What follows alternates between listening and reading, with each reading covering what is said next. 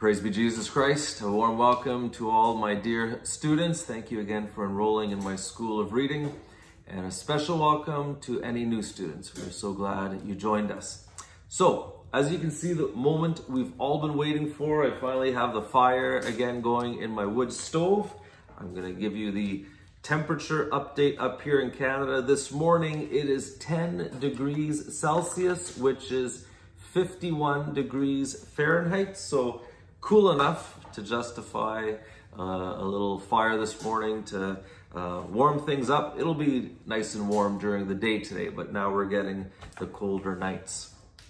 Okay, so this is our last teaching on the Father speaks to his children.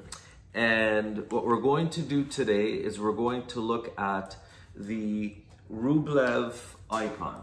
This is the icon that has a representation of the Holy Trinity, and we're focusing in a particular way on the angel that represents God the Father, because this seated angel, no beard, look at the colors, is very similar to Mother Eugenia's description of God the Father. And so the icon we have of God the Father kind of comes from this Rublev icon. So we're going to get into that today, looking at the Rublev icon, which you should have all received a copy of. When you were sent a copy of The Father Speaks to His Children, you should have also received a little prayer card with the Rublev icon and an additional prayer card with the Abba Deus, the God the Father icon. If you're a student and you haven't received your book with the icons yet, please send an email, because every student is supposed to have received this little book. It takes sometimes as many as 3 weeks for the books to get to people. So if you just signed up for the School of Reading in the last couple of days, maybe don't send an email until maybe 3 weeks has gone by. Okay, now before we get into the Rublev icon, I just want to mention that for the month of September, we're going to be studying one of the most recent documents from the Vatican, and it's a letter on the great Catholic mathematician and philosopher Blaise Pascal. He's just a beloved philosopher, and what we're going to do is we're going to read the Vatican document, which is quite short, but also I'm going to send you a link for his thoughts. That's what he's most well known for, his pensées, his thoughts, and maybe just a short little biography on him too. I think next Monday, there won't be a School of Reading teaching. I'm going to try to update my intro to the School of Reading video, hopefully next Monday. So I'm giving you a week off, and then the second week of September, we'll get into the Blaise Pascal readings. Okay. So let's get into the Rublev icon. I want to begin by reading to you from Genesis chapter 18, which is the story from the Bible where we get the icon from. So Genesis 18, it says, "And the Lord appeared to him by the oaks of Mamre," that's Abraham, "as he sat at the door of his tent in the heat of the day. He lifted up his eyes and looked, and behold, 3 men stood in front of him. When he saw them, he ran from the tent door to meet them, and bowed himself to the earth, and said, 'My Lord, if I have found favor in your sight, do not pass by your servant. Let a little water be brought, and wash your feet, and rest yourselves under the tree, while I fetch a morsel of bread, that you may refresh yourselves, and after that you may pass on, since you have come to your servant.' So they said, 'Do as you have said.' And Abraham hastened into the tent to Sarah and said, 'Make ready quickly 3 measures of fine meal, knead it and make cakes.' And Abraham ran to the herd and took a calf, tender and good, and gave it to the servant who hastened to prepare it. Then he took curds and milk and the calf, which he had prepared, and set it before them. And he stood by them under the tree while they ate. And so that's what we see in the Rublev icon. These three men, these three angels, these three persons, beings, sitting at the table, eating. And I just want to read to you again from Cardinal Raniero Cantalamesa's book, Contemplating the Trinity, where he speaks of the Rublev icon, which, by the way, was, they say you don't paint an icon, you write an icon. And they say you don't just look at an icon, you read the icon. There's a lot of meaning in it. But anyways, it was written, painted by Andrei Rublev in around 1410. And again, it's a Russian icon and it's in Moscow. But Cardinal Cantalamessa says, this icon was declared to be the model of all representations of the Trinity in 1551 by the Council of 100 Chapters. It depicts the three angels who appeared to Abraham by the oaks of Mamre. It is read by the patristic tradition as an early prefigurement of the Trinity. The icon is one of the artistic forms that follow a spiritual reading of the Bible. It is thus not the atemporal Trinity that is represented, but the Trinity of salvation history. So I don't know if you caught that. He's saying it's not the atemporal Trinity. The Trinity is beyond time. The Trinity is infinite, transcendent. We're unable to ever fully grasp the wonder and the glory and the majesty of the Most Holy Trinity. And some from other religions would say, well, how dare you try to represent God with an image?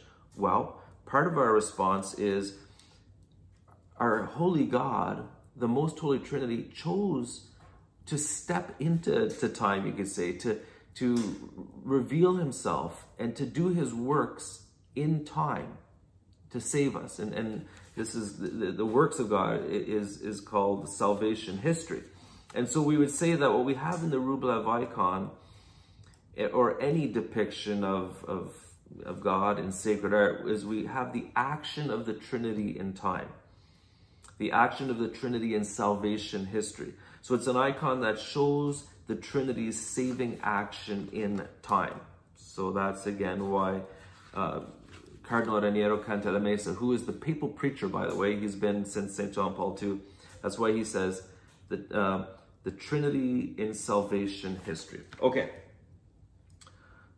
so let's take a look. Let's take a look at this beautiful icon, this little window into heaven, into the mystery of the Most Holy Trinity, and let's see what we see.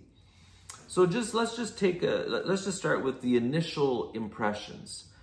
First of all, there's a certain simplicity to this image.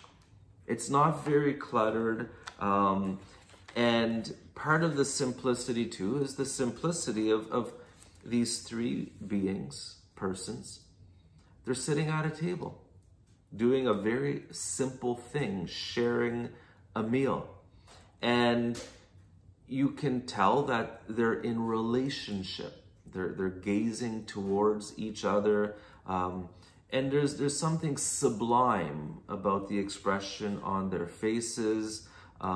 You see a deep peace in this communion of three persons enjoying each other's company, and again, doing this very simple thing of sitting around a table, something that, again, is very common to us, sitting around a table with the ones we love. They say that this icon was commissioned at a time when Russia needed peace. And they say that the painting of this icon, the writing of this icon, and the release of this icon brought a degree of peace to Russia. And so we can gaze upon this icon and just enter into the peace and remind ourselves of the peace and the loving communion we're all called to as children of God, made in the image and likeness of God. Okay, so now let's take a look at the reality that the Holy Trinity is equal in essence. And that's highlighted very well in this icon. I'll just read to you from the Catechism of the Catholic Church, paragraph 253. Very simply states, it begins by saying, the Trinity is one. We do not confess three gods, but one God in three persons, the consubstantial Trinity. The divine persons do not share the one divinity among themselves, but each of them is God whole and entire. And so we can look at the signs of the equality between within the divine persons. So let's go through it. First of all, we see that all three persons have the same form and they're the same size. So they're equal in that way. All three of them have the same staff or scepter. And so you would think that if there was, if one was greater than the other or more important than the other or more powerful than the other or had a higher authority than the other, there would be a distinction in their staff. Well, no. Also, the type of throne they're sitting on, it's all equal. The type of garments they're wearing, same type of garment. You might find in the military that if you're at a higher level in the military, you have a different uniform. Well, with these three beings, it's the same type of garment. And also the three beings share a common color in their garments, and that's the intense blue. Now, I've just discovered that in Russian iconography, blue is the color for divinity, I guess because maybe the sky is blue, the heavens are blue. I think in some iconography, red is the color of divinity. I think I might have mentioned that in a previous video. But the point is we see the three persons sharing this one color of blue among them, again, pointing to their unity. Also, if you look at their faces, you might think that they're triplets, that their faces are very similar, kind of the same. And so there's the signs of the equality. There's obvious equality among the three divine persons. But there's also distinction, and I'll go back to the Catechism of the Catholic Church in paragraph 254. It says, the divine persons are really distinct from one another. God is one, but not solitary. Father, Son, and Holy Spirit are not simply names designating modalities of the divine being, but they are really distinct from one another. And so we do believe that, the Trinity is one, but three persons distinct, while still being perfectly one. So let's look at the distinctions. First of all, we see each person wearing different colors. It's the same type of garment, but each one has different colors. And also behind each person is an object representing the person and also pointing to the story of Abraham. So behind the Father, you see a house. Now this points to Abraham, who he was in a tent at the time, but the home of Abraham, but also the Father's house. Our Lord Jesus said, in the Father's house there are many rooms. I'm going to prepare a place for you, and I'm going to take you to myself. We'll be in the Father's house. And so behind the Father is the Father's house. Now behind our Lord Jesus, the central person is the tree. Now we know that Abraham was sitting by the oaks of Mamre, so there's the tree, the oak tree. But also our Lord Jesus He died on the cross, the tree of life. He came to make right what happened by Adam and Eve eating from the tree of the knowledge of good and evil. And so the Lord Jesus is the new tree of life. He died on the cross, which is the tree of life. And from the tree of life, we have the fruits that heal us and give us immortality. And then behind the Holy Spirit, we have the mountain, the rock. And this makes us think of Mount Moriah, again, going back to the story of Abraham. But we also think of the call to climb the mountain of the Lord, to become holy. And we become holy by the work and the grace and the leading of the Holy Spirit. And also in the original painting, the paintings kind of had some, I guess you could say, touch-ups or repairs. The original, the rock, the mountain had a split in it. There was a crack, and they say that points to Moses hitting the rock with his staff and water gushing forth, and water, a symbol of life and the Holy Spirit. Now you notice that the central figure representing our Lord Jesus and the figure on the right representing the Holy Spirit, they're both bowed towards the Father. Their heads are inclined towards the Father, and even the tree behind the middle angel is bowed toward the Father, and the mountain is bowed toward the Father. So we can see the primacy of the Father. In the Catechism of the Catholic Church, paragraph 245, it says, the Father as the source and origin of the whole divinity. So the Son and the Spirit proceed from the Father, and the Spirit proceeds from the Father and the Son. So there's I guess one term is like the monarchy of the Father. So there's a headship. Even though there's perfect equality, there's a primacy, a certain type of primacy of the Father that doesn't take away at all from the equality of the Trinity.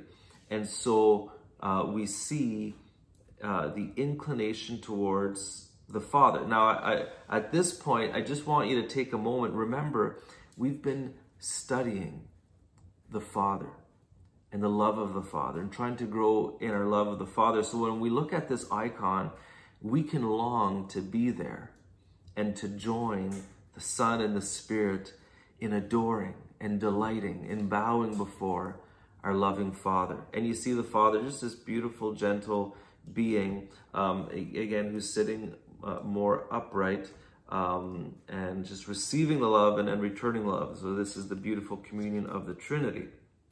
Now the colors, let's go through the colors. The colors that God the Father is wearing is, you have the blue, but the blue is more interior. And the reason for that is because the Father is beyond description and understanding. So we have the glory of the Father. The blue is interior. It's kind of veiled, and the color, it's kind of like a pinkish reddish with a touch of green and gold. This kind of points to, you can't quite put your finger or describe. It's impossible to describe, in a sense, the color of the Father, because again, he's beyond all description and imagination. And so that's the colors for the Father. Now the Son, our Lord Jesus, at the center, he too, for him, the blue on the exterior is very seen because Jesus came to reveal the glory of the Father. So the blue is prominent, but also the Lord Jesus has the darkest color, the dark purple, with the gold representing the kingship of Jesus, but the brownish reddish purple represents the humanity of Christ, the earth.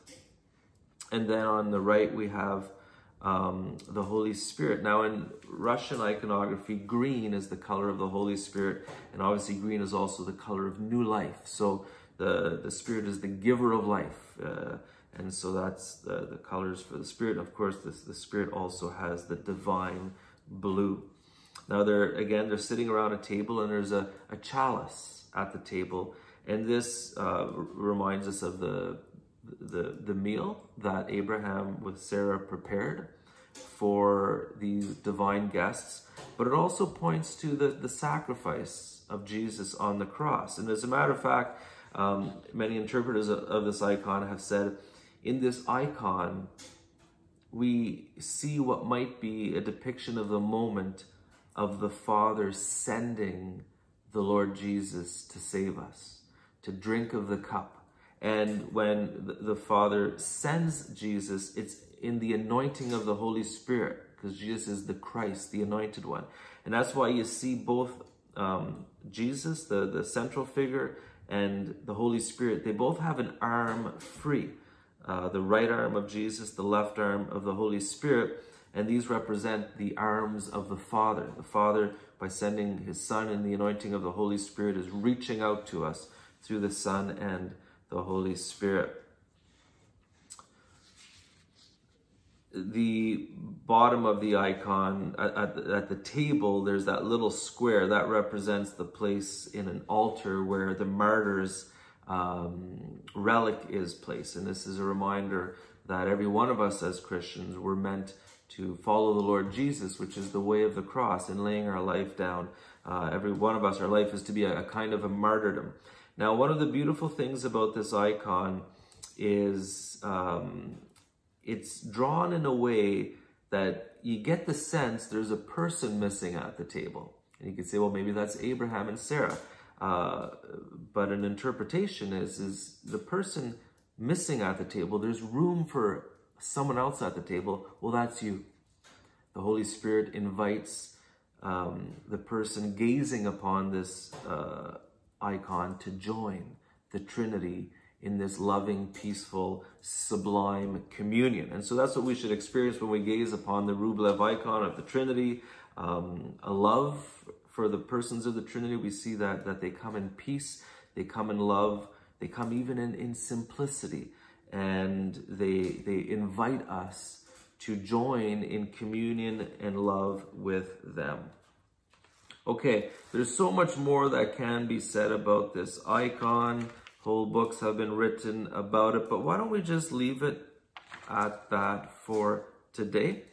And hopefully this has given you a deeper appreciation for this beautiful icon.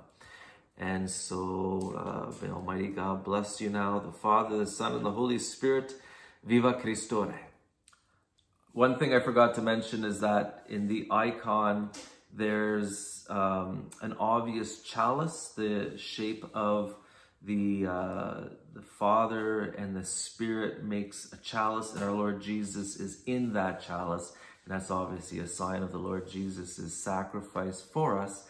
And also there's a kind of a wonderful sense of a circle, which represents the Trinity, eternity in this icon. So those are two important things. They needed to be mentioned. So there you go.